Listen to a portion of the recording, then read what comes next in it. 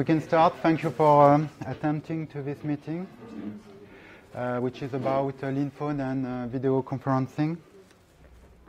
My name is Jean Monnier. I'm involved in the Linphone project since 2010, and I'm also part of the company which is backing the Linphone project since 10 years almost.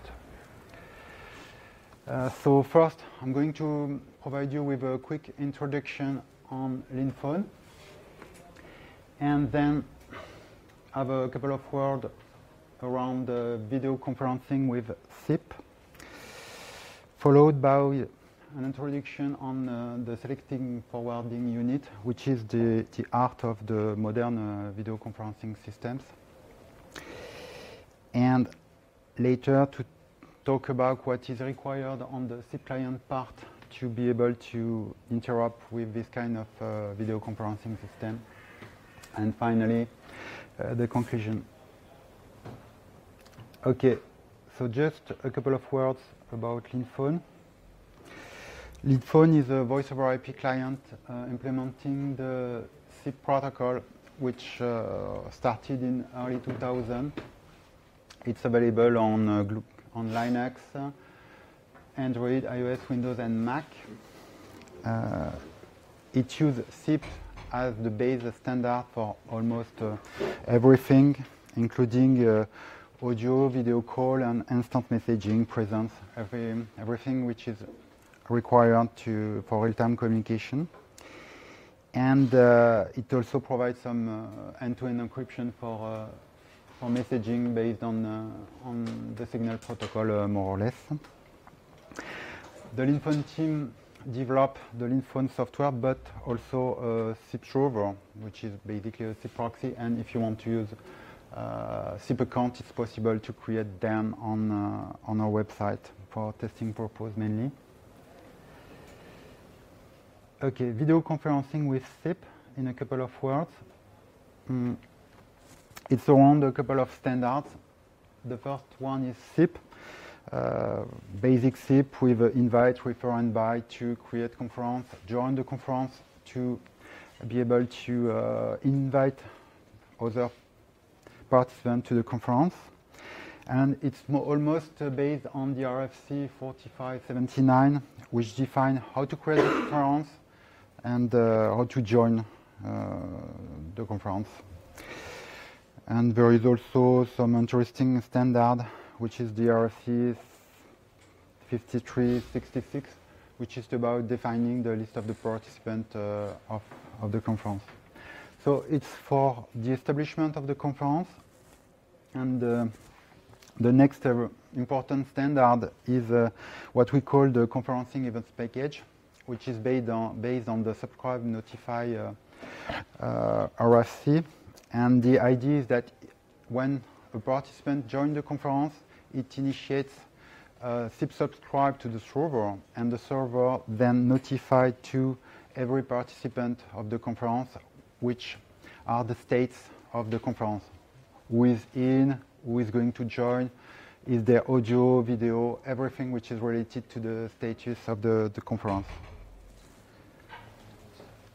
On the media port, it's regular RTP, and for this video conferencing project, we added the support of two important RFC, which are about bundling all the media stream into the same socket in order to avoid to have too many RTP sockets, RTP stream per SIP client.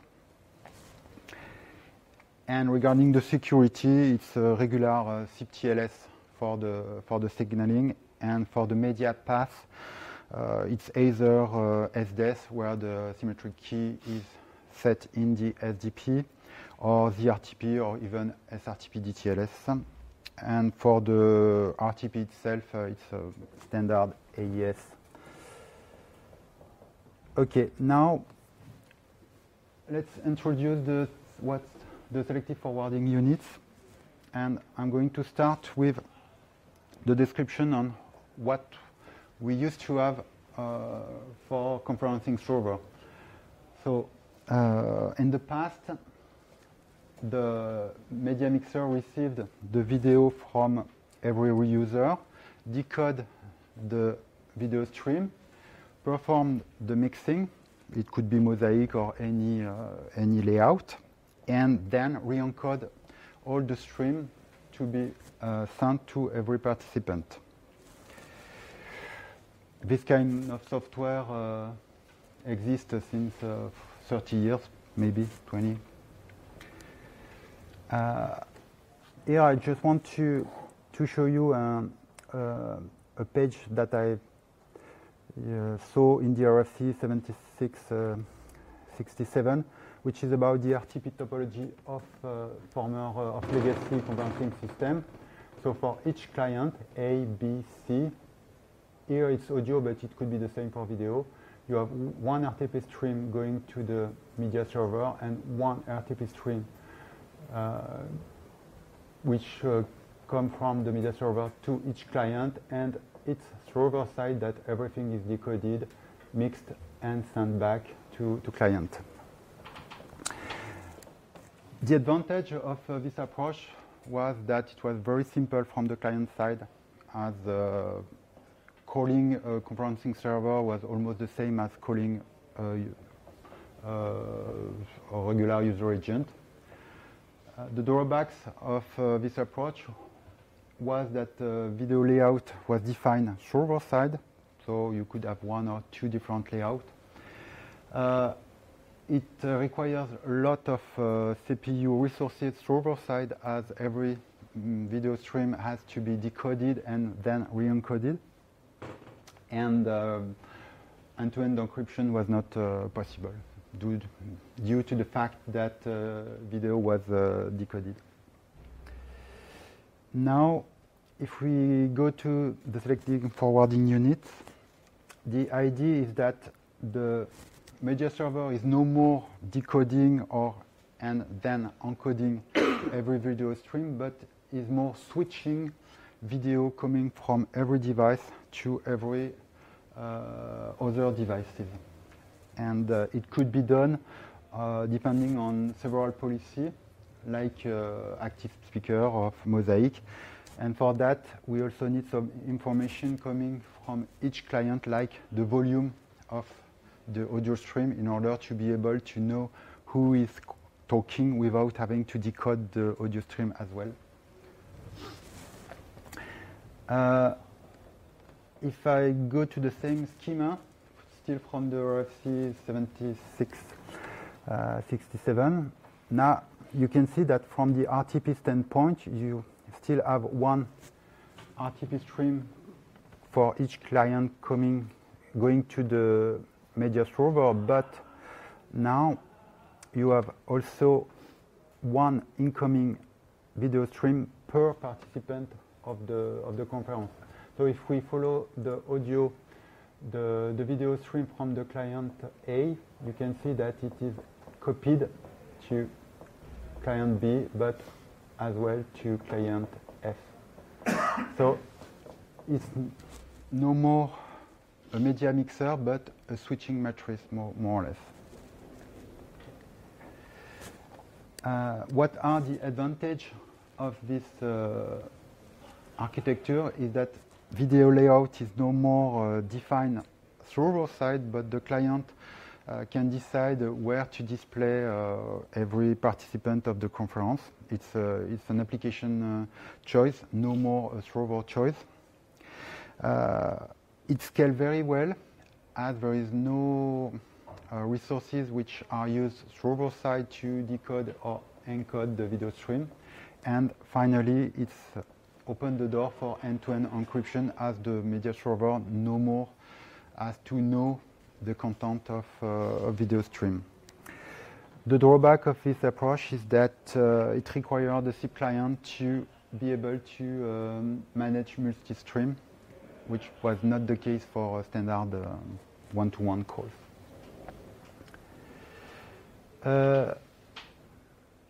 So for the SIP user agent, what we had to change are the following mainly. It's mainly about multi-stream requirement. In the past, the SIP client was able to send one audio stream plus one video stream. Now it requires the client to be able to send one, but most of the time two video streams, one for high resolution video and a second one for thumbnail, as well as being able to receive one video stream per participant of the video conference. Just an example of the SDP to show what is involved. So bundle mode, as I said, which is required. RTP MUX as well. It's to limit the number of sockets used for the media. This extension is related to audio level in order to be able to display who is talking, and also for the server to be able to select which video stream is talking. It still uses IC to be able to limit the usage of media relay. And from the video part, what you can see is that there are two video streams in receive only, one for the high resolution of the camera and another for the thumbnail. So it means that we encode 2 times the video. It could be replaced by some video encoder like H.264 AVC, which support multi-layer functionality. But if you want to be able to do that with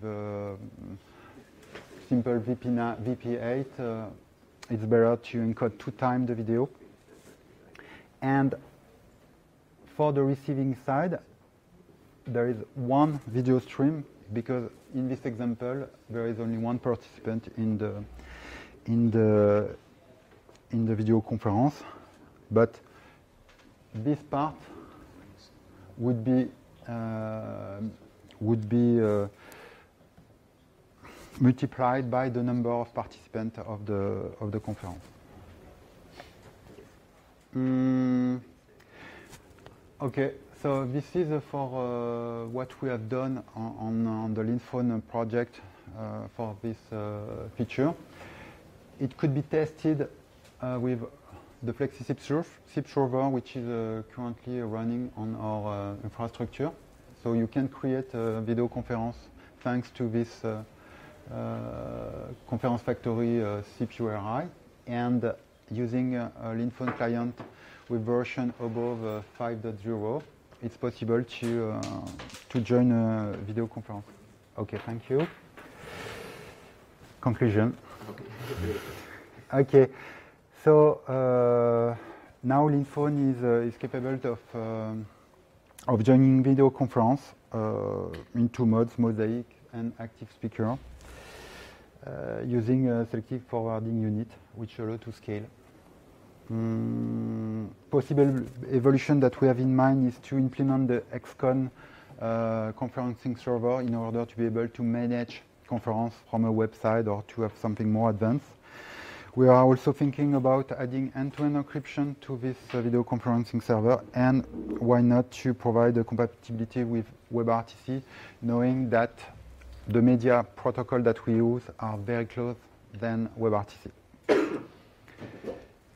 Useful link, if you want to have more information about this work, you can go to the Linphone website and to have a look on our GitHub. That's it, if you have a question. Thank you.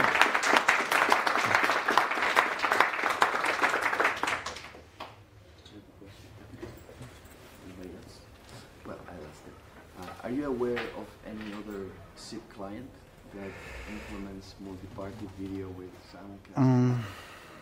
Not yet, because the work to move from a regular SIP phone with only supporting one audio stream and one video stream to support this multi-stream is very significant, and I'm not aware of any work in progress so far. So if you want to use it, you have to go with Linphone, even if it's fully standardized, if we are following standard. Good job, man. Thank you. From performance perspective, have you doing any benchmarking of the load and what will be the best? Not yet, but we are quite confident that it's going to scale as we have removed all the needs for audio or video encoding server side. So it's really about switching of packets. Yeah, maybe the question might be around the network on the client side. Around network, on the client side, as we are sending two resolutions from the client, a high resolution and a low resolution.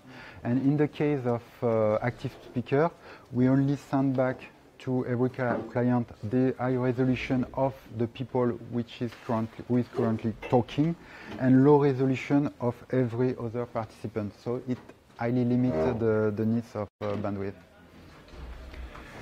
Yes? On the client side, you now decode more than one stream. Correct. Do the phones support this easily? It's almost the same answer. We decode one high resolution and many low resolution, and the CPU resources depend on the resolution of the video that you have to decode. Just one quick question about the SDP that you showed before. So there were two receive-only streams for the client.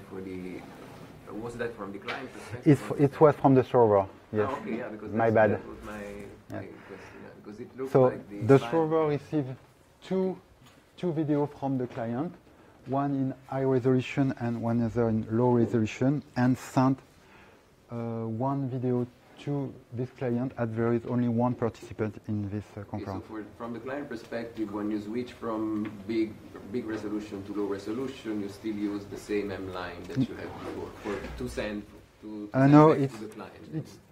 Yes, exactly.